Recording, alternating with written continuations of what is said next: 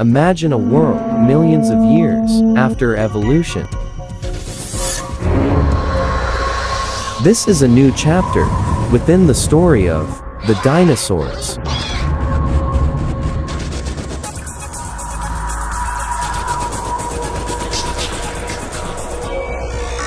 Our modern world is home to an ecosystem of different creatures. Now their future is prehistoric.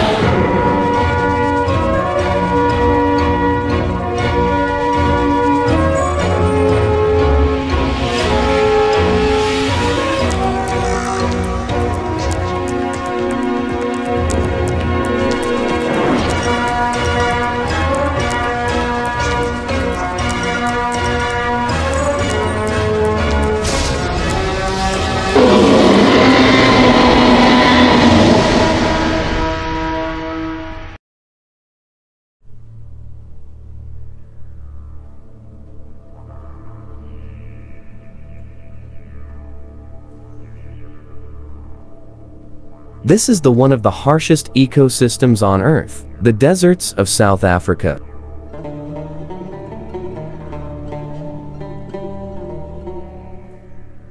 A lot of animals lived in Africa, including some exotic species of dinosaurs. This is one of the iconic dinosaur species in Jurassic Park, called Dilophosaurus. The accurate Dilophosaurus has a size quite taller than a human, has a notch in the upper jaw, with its arms at the side, with a pair of large crests made of keratin. The Jurassic Park's Dilophosaurus has a small size, a different shaped skull and crests, with its arms more pronated with a pair of large frills that can help it to spitting poisonous venom, making it one of the dangerous dinosaurs of Jurassic Park franchise.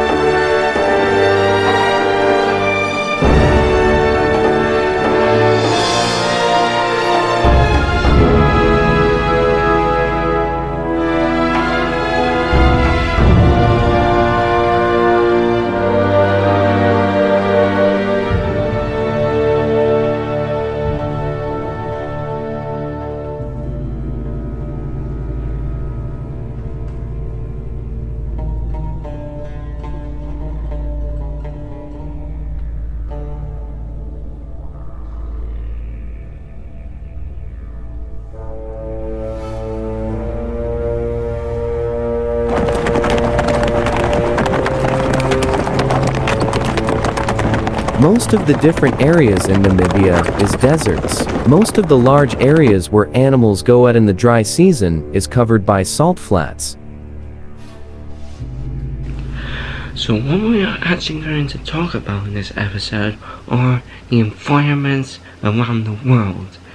Africa, for example, is going to be the challenging ecosystems when it comes to basic survival skills in nature. A great example is that in Egypt, camels can survive without water up to 15 days, is because they can store fat in their humps, and can use this to help them go longer. Without water is their ability to the key of desert survival.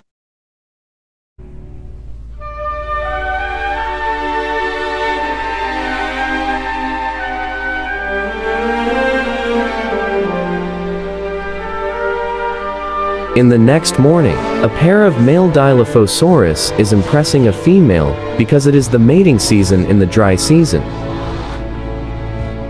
And another thing about dinosaurs when it comes to mating. A great example is look at the sexual dimorphism between males and females.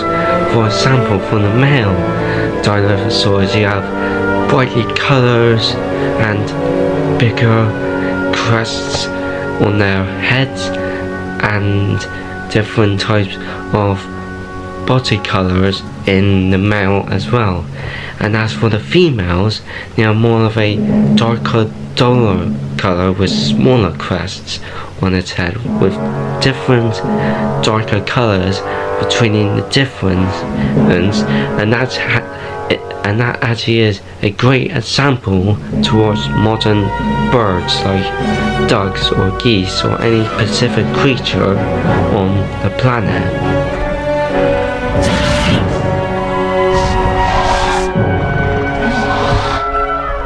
Once the female is interested in the male's bright colors, the male joins her to a courtship chase. This is basically like a mating dance. Instead of just dancing, it also is running to complete the challenge to mate the female. Now, the male starting mating by humping her on her back, and there is a common answer.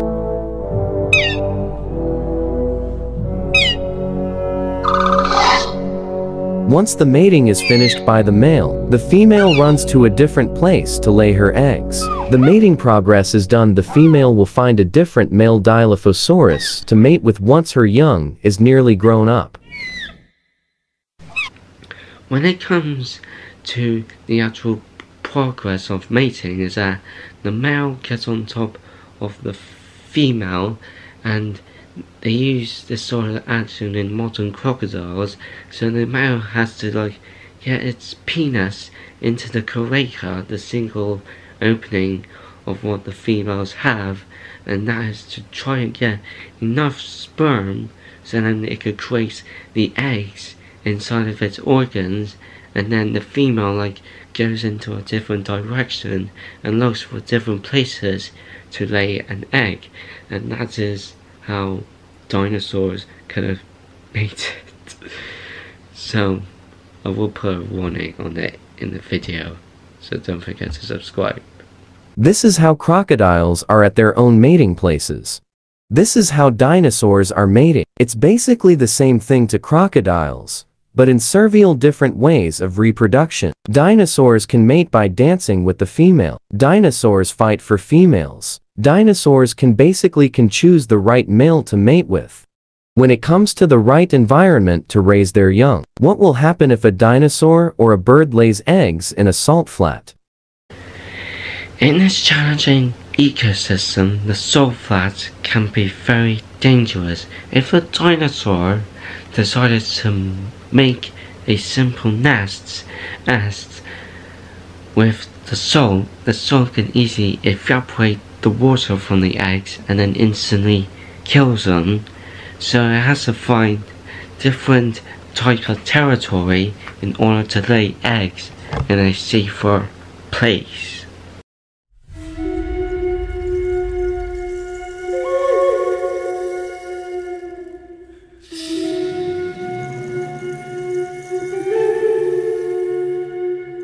After so many weeks, the female Dilophosaur's eggs are under her protection in the grasslands of South Africa. Whenever comes new places, comes different places, comes different animals with new predators. Like the long-crested herbivore, Parasaurolophus walkeri.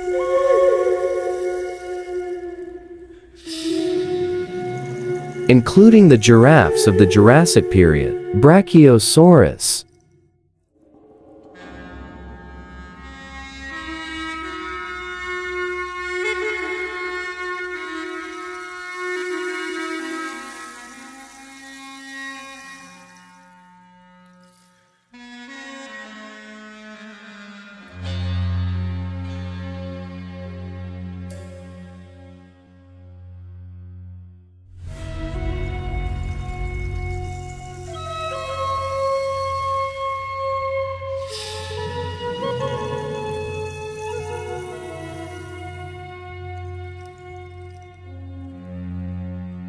In Africa, it is home to a giant sailed-backed carnivore.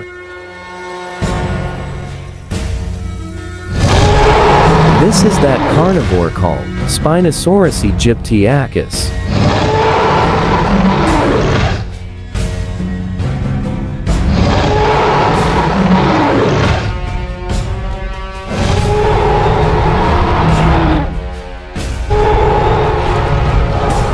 This is the original version of Spinosaurus. It had a fish-like tail, a different shaped sail and skull with a small crest, with small legs and long arms, could be used for swimming underwater.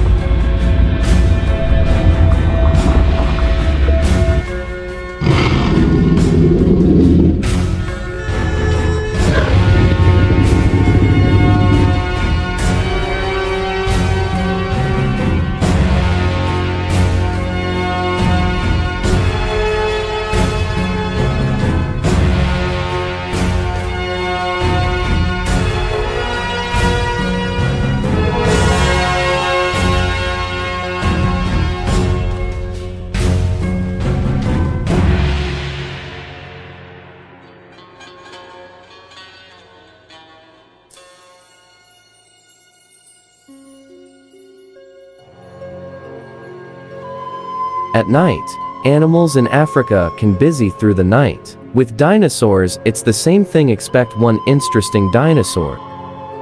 Like this one. This is the South American dinosaur called Carnotaurus.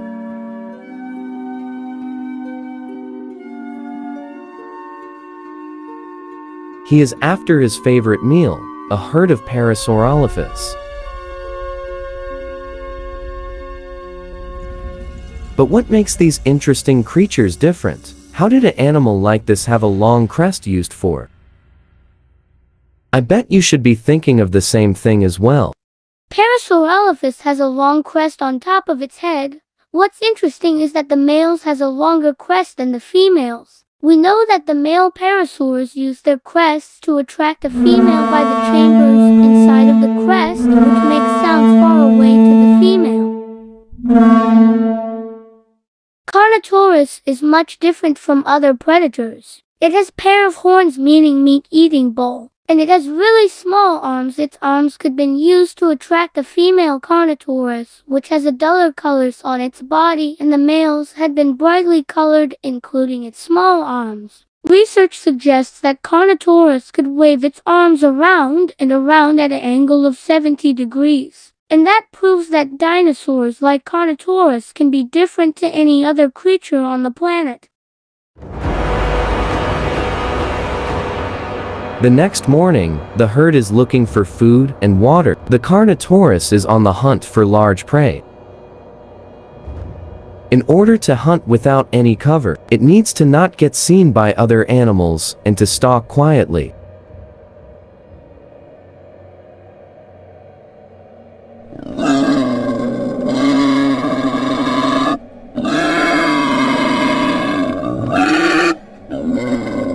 Nearby, the Dilophosaurus is hunting the Carnotaurus hunting skills.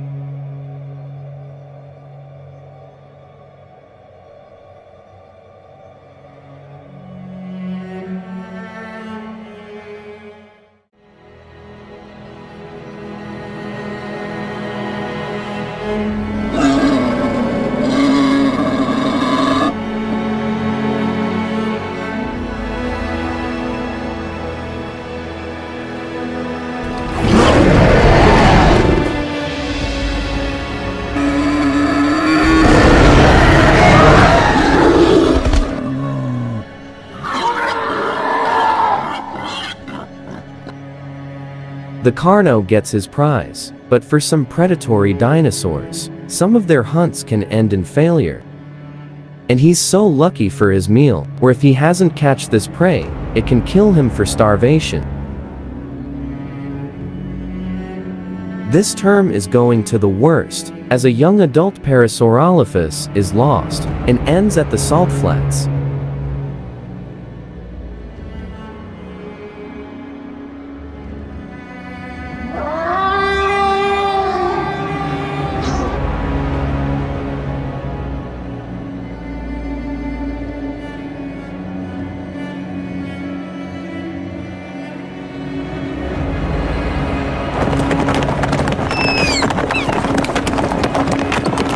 The Dilophosaurus is running away from a large predatory dinosaur, and that is the Spinosaurus. He was looking for food on land, but how can we know what this dinosaur can eat? And another thing on dinosaurs is on the Spinosaurus.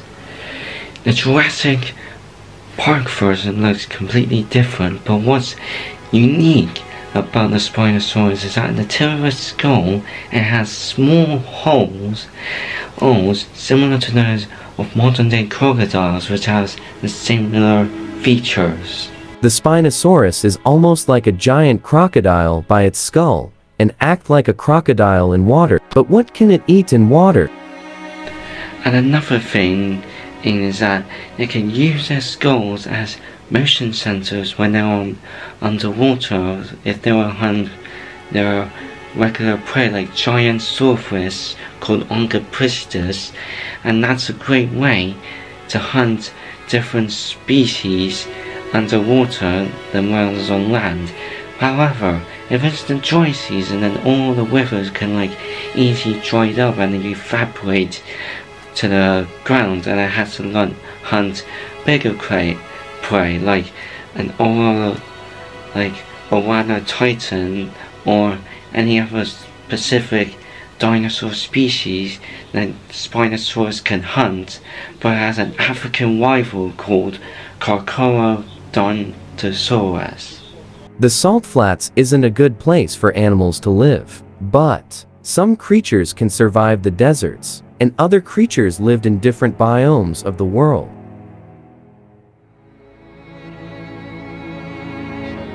Near to the salt flats, a herd of Gallimimus is on the run because their herd is being hunted by the mother Dilophosaurus.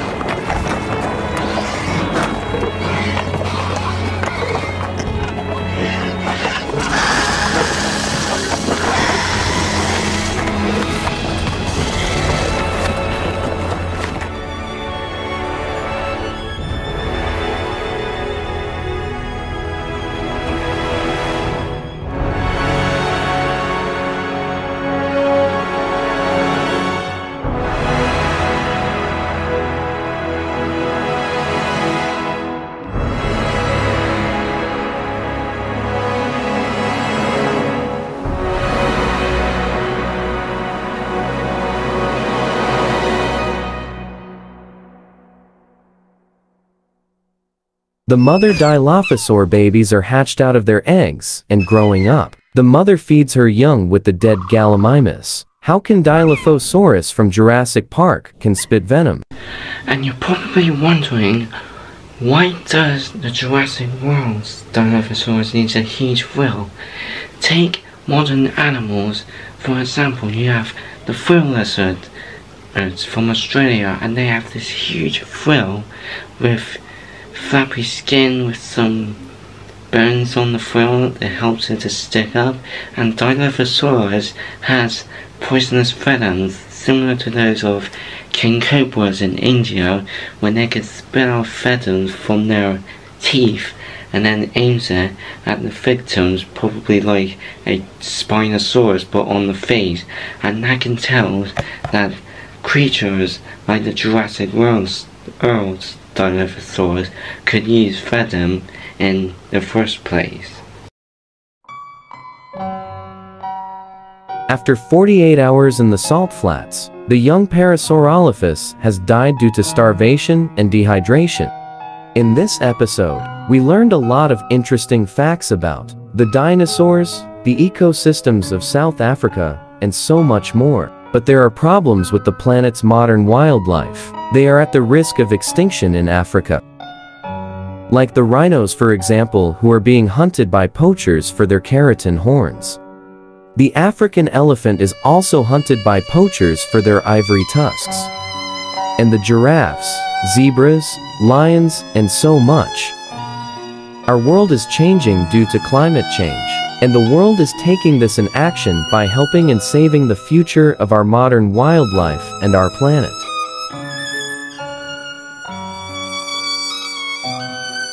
In Jurassic World 3, dinosaurs are being sold to illegal black markets to sell dinosaurs for their pelts, for handbags, their eggs, for food, and for fighting. And that is basically what the modern world is struggling. Animal trafficking is the wrong thing to do with poor animals, and it is illegal, involving a big amount of money. It's worth around $23 billion a year for the rescuers of this amazing creatures.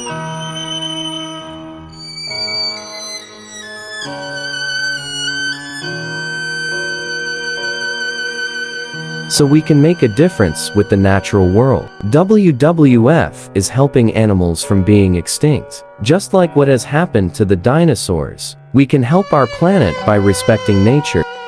Every living thing on this planet can live in different groups, from fishes in our oceans From mammals like bears, to birds like the penguins, we can save everything the light touches,